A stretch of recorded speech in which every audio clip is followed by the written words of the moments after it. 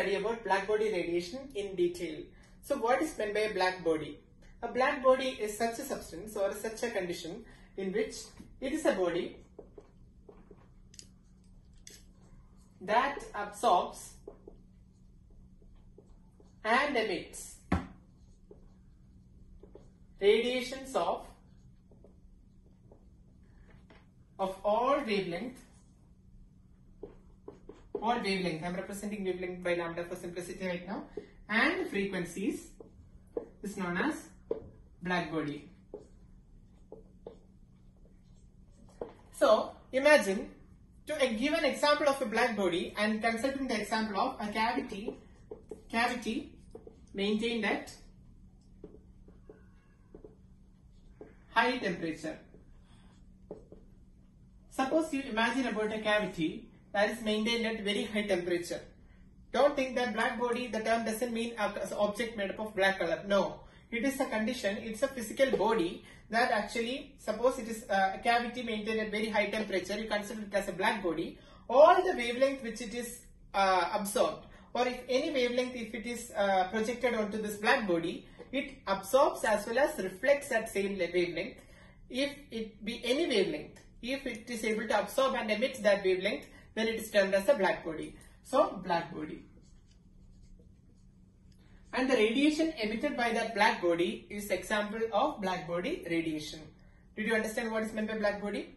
Black body is an object that, or a physical substance that can absorb and emit all the radiations of any wavelength or frequency. Such a body is known as black body.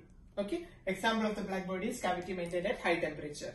Now, in an experiment which is conducted on a black body revealed that on heating, and here I am representing intensity I. I indicates intensity of light.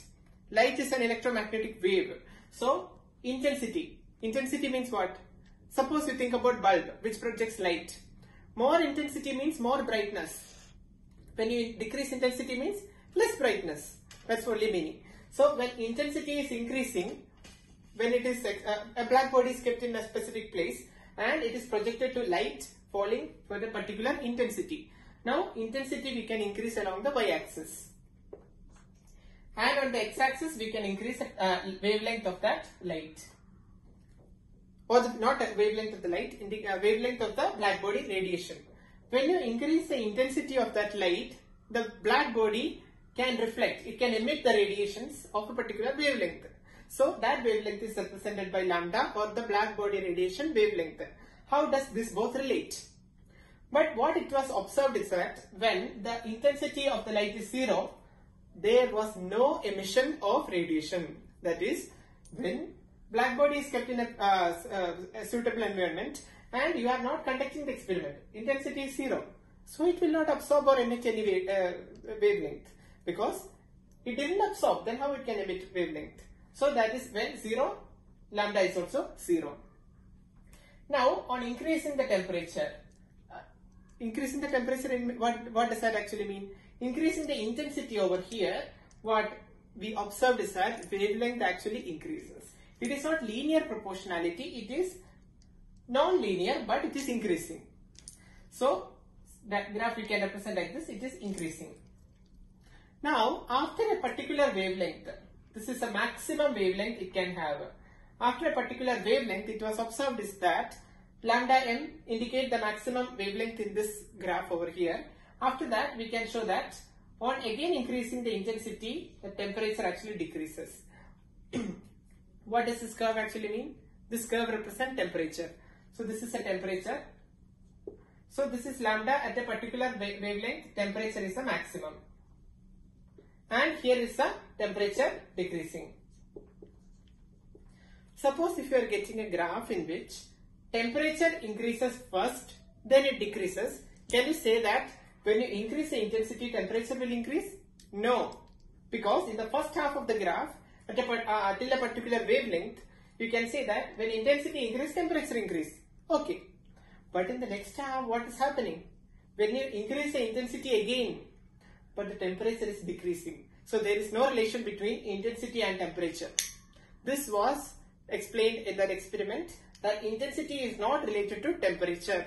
This is main concept of black body radiation. Now, two other very famous laws regarding black body radiation also we have to discuss. That is Stephen's law and WEIN'S law. We will discuss it in the next video. Okay. Now we are going to study about Stephen's law regarding black body radiation.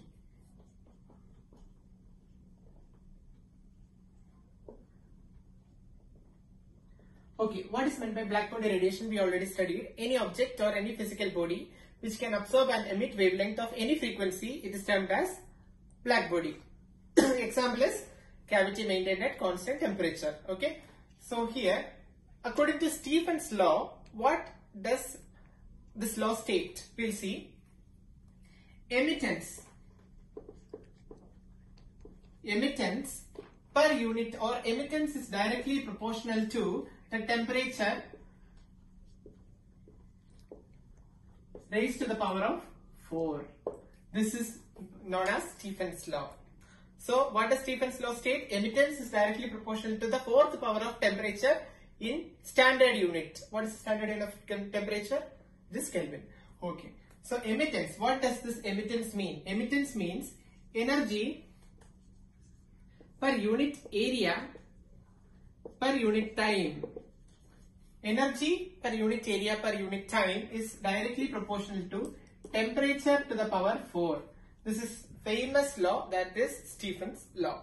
So what does this energy per unit area mean? Suppose you are considering a black body over here, black body.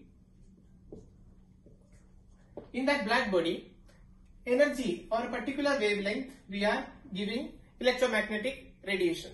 So over here, be it light or any particular electromagnetic radiation of any intensity. So over here, intensity Vi, it is having a particular energy. You know, all the electromagnetic wave, including light, has a particular energy.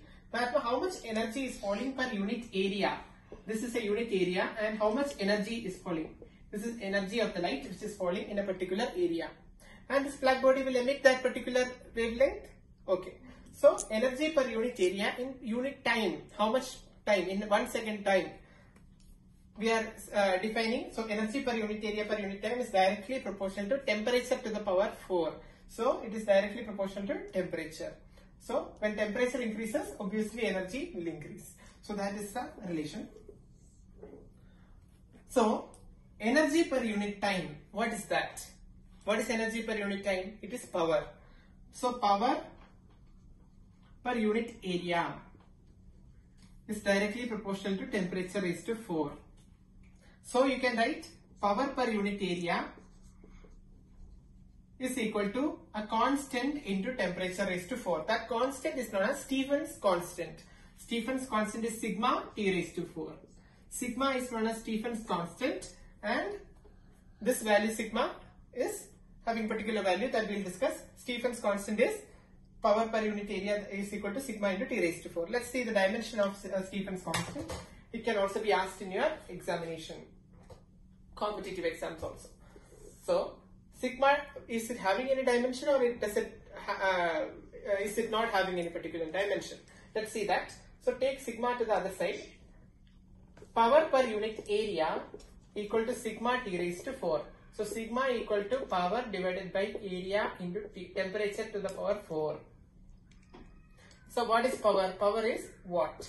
So I am just denoting the letter watt, and area is meter square. So it will become meter raised to -2, and it is Kelvin here. So Kelvin raised to -4 on the numerator. Watt per meter square Kelvin raised to -4 gives the value of sigma SI unit. So this is Stephen's constant. It has dimension, and it is a physical constant. So this is Stephen's law talking about emittance, that is proportional to temperature to the power 4 for black body radiation. Okay. Next important law connecting to black body radiation is WEIN'S law. Now in the previous law which you studied was Stephen's law. According to Stephen's law, you studied that emittance is directly proportional to temperature in Kelvin raised to the power of 4. That was Stephen's law. Now talking about WEIN'S law, what does it state? WEIN'S law states that the wavelength of black body radiation is inversely proportional